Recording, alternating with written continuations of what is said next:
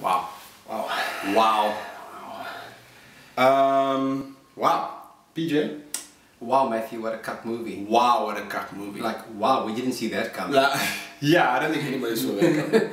The most highly anticipated sequel of Pirates of the Caribbean. Yeah, number 5. Everyone was waiting for this one.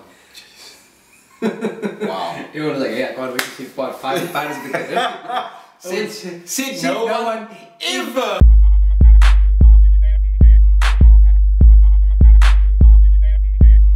Hey, I'm Matt. And I'm Peach, And welcome to that movie review. aka TMR. Pirates of the Caribbean, Salazar's Revenge, has one good quality. And that's the fact that it's actually bringing this long-running series to an end. Thank you. Praise the Lord. Thank you, God. Yes, I've been praying for the safety of my family, to end the world hunger and to end this flipping film franchise. 5 movies, and with consistent drops in quality is what we've been given here. Yeah. With each subsequent release, the Pirates of the Caribbean films just got caca. Pirates of the Caribbean demonstrates Hollywood's ability to really milk a franchise till it's got nothing left, really suck milk from their teeth till, just wait. Eating that dead horse, man. Moving. Come on! Exactly. And you know what, it wasn't a bad thing in the beginning. 2003's original Pirates of the Caribbean, which happens to be based on a theme ride anyway, so I mean, really, how much can we pull from that cup anyway? You know what I mean? Was a decent film. It gave us something we hadn't seen before, and it gave us Johnny Depp in a role we hadn't seen him in before. The problem with this franchise, PJ, in my opinion, Yes, my boy. is that it never proceeded to give us anything new after the first one. First one, like you said, was something new, something novel. Yeah, Never saw it. It was cool, and they call it groundbreaking. Yeah, there we go. It shot Johnny Depp up there. They fell in love with this character of Jack Sparrow. That's true, eh? And he's never really taken the character any further. No. They've attempted to, with some luck here and there, but ultimately, with something that this film really shows you is that he's still that bumbling, semi-drunk idiot from the first one. There's nothing wrong with it. There's nothing wrong with that, but it's overplayed. Yeah. It's overplayed. Yes. And some undead pirate or someone is after him for some other reason. Again, there's some naive freak who's come back to haunt him. And that's why by the time we get to Pirates of the Caribbean, Salazar's auto in general, it's all of this stuff we've seen it all before. It feels like a film we've seen already. In fact, dare I say that Pirates of the Caribbean, Salazar's Gatsby, is probably one of the most expensive looking pieces of cup that the TMR team has ever laid their eyes on. This movie, Matthew, hits the ground crawling and proceeds to pass out. That is quite an accurate description of what this film does. Yes, it was an expensive behemoth piece of cuck. Oh yeah. And this is just what made it worse is the fact that this was actually our first film we went to go watch at Scene VIP. Oh yes. At Canalwalk. That's true. So we already paid through our gut to go see this film. That's true. Well, $100 to go sit in a comfortable chair. Ridiculous to sit in a recliner. Yeah. What made it worse is that when we got the pizza, it's like, hey, we can order dope. Yeah. So I said, give me a dope. Yeah. So he gets me a beer, he gets him a glass of red, we sit down, the movie it literally comes up, Warner Brothers. I was like, right. I turned to PJ, don't forget to put your glasses on. And I knocked his whole entire glass of red wine on his lap. That's true. For the whole movie, my jeans was clunking of red wine. It was just wafting into my nostrils while I was watching I was watching a cuckstick, and that dope wasn't cheap. I know, it was expensive. I apologize profusely, but I suppose that just made this viewing all the more worse. Extra cuck. And you know what, Disney has become so amazing lately because they're satisfying the fanboys big time. Oh no, absolutely. So it's nice to see that I don't know if you can say that the mighty can still fall or some cuck like that. Or the mighty can still catch a cuck. Yeah.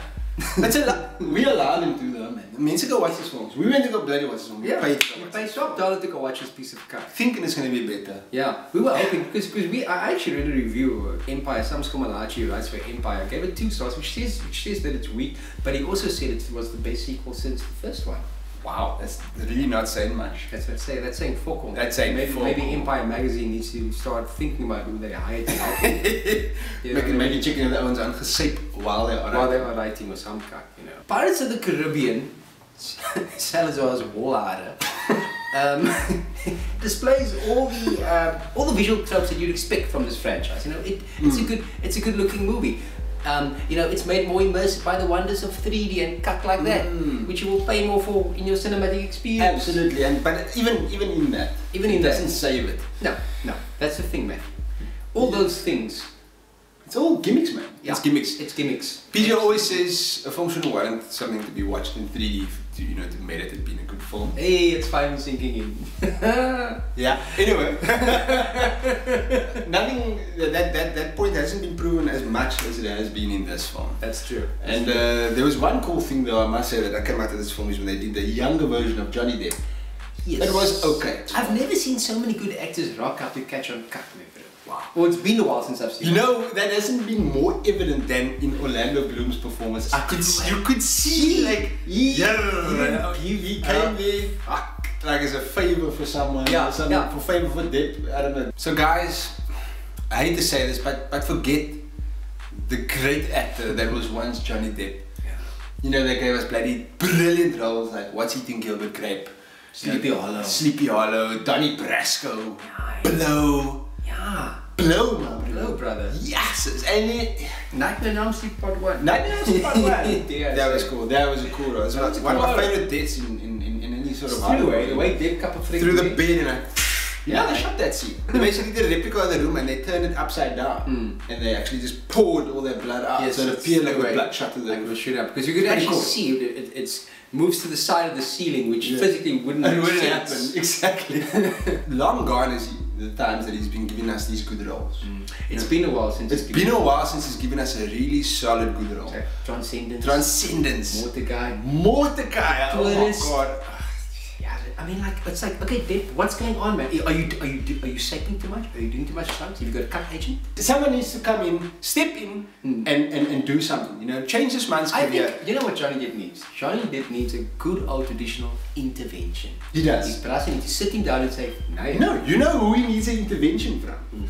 Who helped John Travolta get back on track? Ah, man. You know who I'm thinking. Exactly. Just imagine Quentin Tarantino cast Johnny Depp in like his latest film, whatever he's working on. Yeah. And we get like a Johnny Depp in like with a Quentin Tarantino. That's true. How mal would that be, man? That would change everybody's mind. Because right now he's shit. Right now he's a box office turkey. Right now he's a fucking wife beater.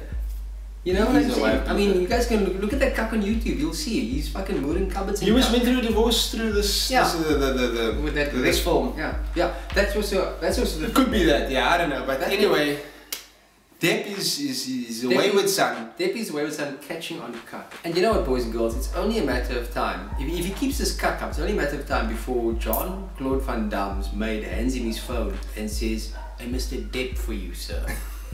Boys and girls of TM are Pirates of the Caribbean, Salazar's Tuesday. Tuesday. Okay. Salazar's Tuesday is an uninspired and unrequired sequel. The movie looks great, but it is betrayed by everything else. Everything. You know, this movie is like going to bed with a hot goose and finding out she's a lazy lover. 4 out of 10. Footsack. We've watched a lot of iffy films of late, and while all of them might have been good films, but they all had something going for it. Yeah. This one has nothing going for it. Except for the fact that it's the last film in the franchise. And it does do that, it makes it very clear. It makes it very clear. Yeah. If they come back from here, oh my word, that is career suicide for everyone involved on that film. And yeah, look, Pirates of the Caribbean, Salazar's Wolfgang. He's gonna get a fat 5 out of 10 for me, and that I'm gonna give that extra 1 because I kind of pity it in a way. You know, I pity the fool. You know what I mean? I pity the fool who watches this guy. So that's it this week for that movie review. Thank you so much for watching, guys, and thanks for always taking the time to like, comment, and share our videos. And PJ's phone. We really appreciate it. 100% boys and girls. We'll see you next week right here on TMR. Yeah, kwaai.